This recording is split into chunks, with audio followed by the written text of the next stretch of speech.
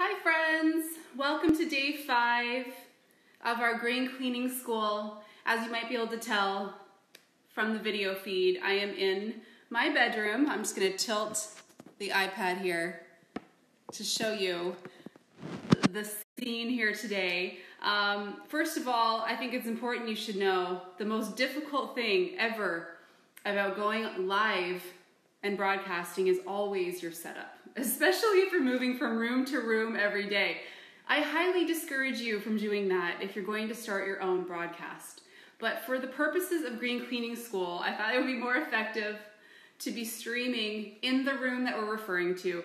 Not that I'm actually showing you the actual cleaning happening, but you get the drift, right? Welcome if you're brand new here, if this is your first time this week tuning in live. If you're back and you've been with us all week, it's Green Cleaning School, Whole Fit Green Cleaning School on this week, mirroring the Green Cleaning Challenge that doTERRA as a collective is running this week. So if you aren't on our Whole Fit Oil community team, then head over to doTERRA's page and you're going to find the recipes that I'm referring to today. And just real quick so you know, every day this week, we've been in a different room of the house teaching you how to very simply use your own doTERRA essential oils and simple ingredients like vinegar and baking soda and cast iron soap, for example, to make almost everything you'd need to clean everything in your house in just different proportions. So tap the screen or comment if you've been participating this week. Perhaps share with us what the simplest recipe was that you made this week. Maybe something that surprised you with how effective it was. I am dual streaming on Instagram, so hello you guys there. And I'm in our Whole Fit Essential Oil community group streaming live, where you'll also find our green cleaning ebook.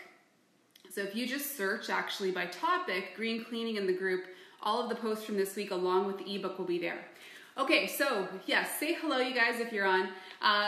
What we're gonna go through today are 2 recipes for supporting health and happiness in the bedroom. Take your minds out of the gutter. This is all about green cleaning today, okay? I don't want to see those emojis happening. I'm totally kidding. I know you're not going to do that. Not in this community. If we were over on Periscope, that would be opening the floodgates, right? Okay, so this checklist, as you can see here, okay, these are the recipes we're going through right now. So Instagram, head over to doTERRA's page if you want to find these recipes. And team, there we go. This is what it looks like today.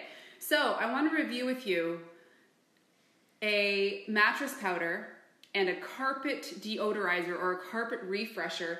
And then I also want to share with you what we tend to put in the diffusers at night to promote deep sleep, and a few other little tips. So we decided last year when we were making the move into a new home that we were going to invest in organic everything for the bed.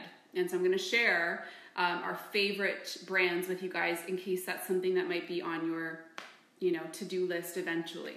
Okay, so the first thing I want to go through, in Facebook, I'm going to kind of tilt as we go here. Actually, I think I'm going to lift this up. Instagram, you're going to stay stable there. Okay, so the first thing I want to go over with you guys today is how important it is to clean your mattress. Anybody know why? Anyone want to venture into that territory? Have you guys ever seen that post that I did? I think it was last year. It pretty much went as viral as a post could ever go. When it comes to essential oils, I shared an excerpt out of the Essential Life book talking about what happens to a mattress over time and why it ends up becoming, 10 to 20 pounds heavier than it was when you first bought it. Why is that, you guys? Dust mites. Kathy got it. Fantastic Mom over on Instagram. Dust and bugs, yes. Chi-Chi said dead skin cells. You've got it. There's a lot of stuff in there, you guys, that your eyeballs cannot see. Jennifer, that's right, dust mites. So how about we come up with a solution for this, just like we like to do with everything in the essential oil lifestyle. So I'm going to grab the mattress powder and explain what you do.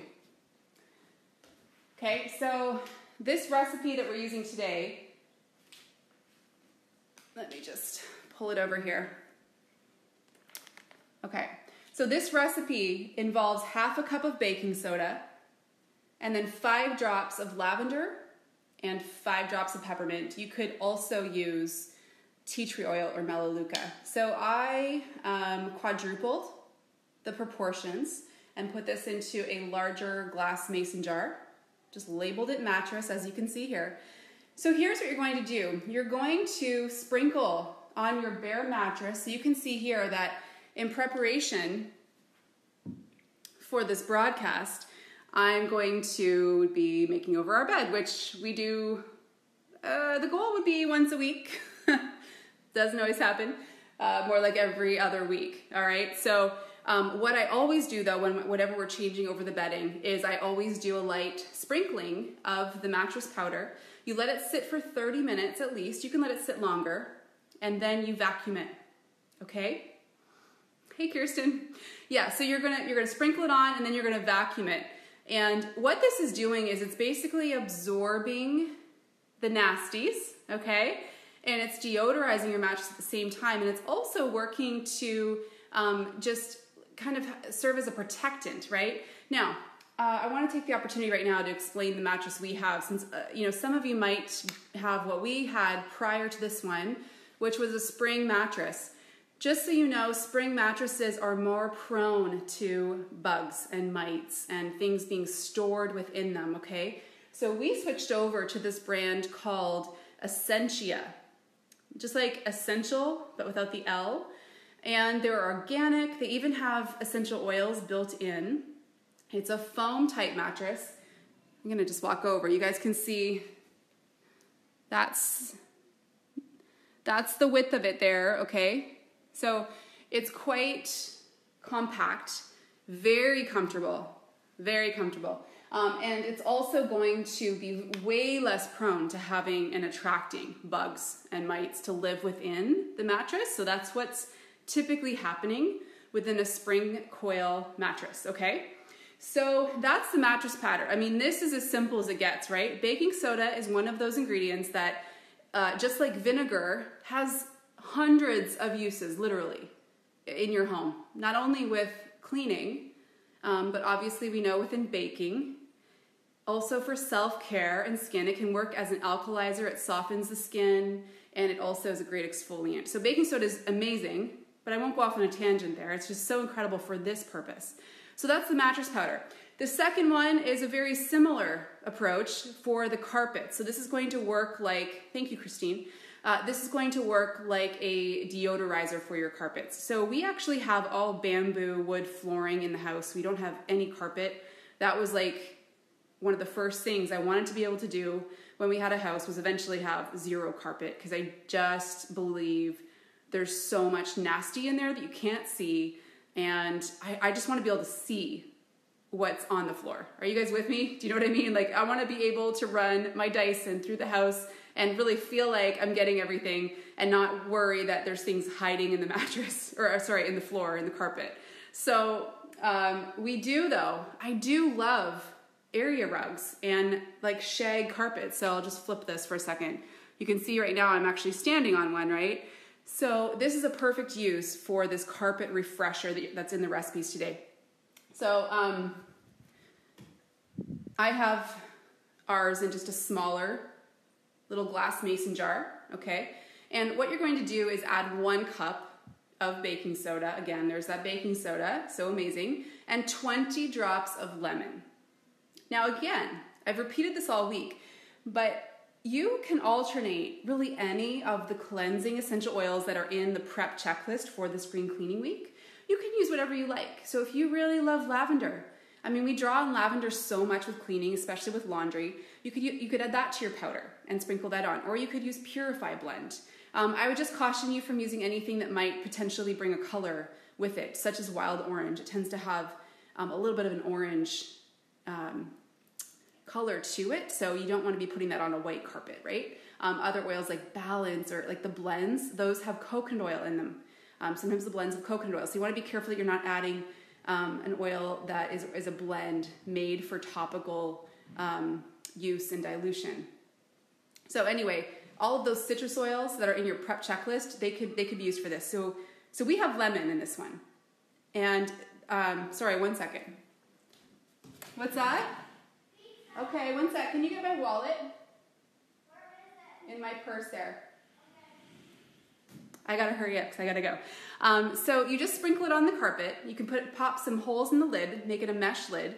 You sprinkle it on and you let it sit ideally overnight so it really draws everything up, and then you give it a vacuum. And that again is just really effective.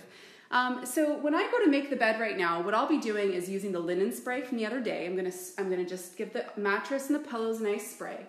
Then I'm going to tuck some cotton balls with a couple drops of lavender into the pillowcases, okay? That's a nice tip for you. I make the sheets up, and the sheets that we use are a brand called Attitude.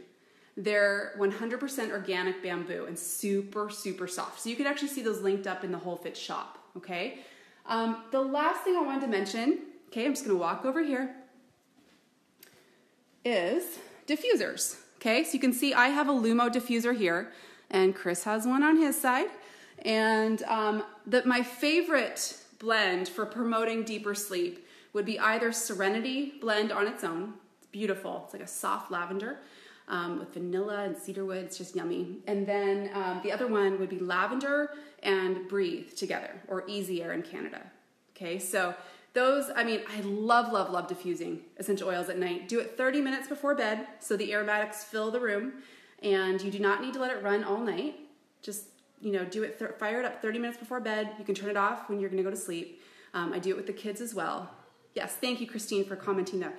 I've got to run. I'm alone with the kids today, so I wanted to hop on with you guys, but be sure that you check out the Green Cleaning ebook over on the page there, and you guys head over to doTERRA's page, enter your picture of one of the recipes from today, and you could win something today, also in our oil group, so go find the post for day 5.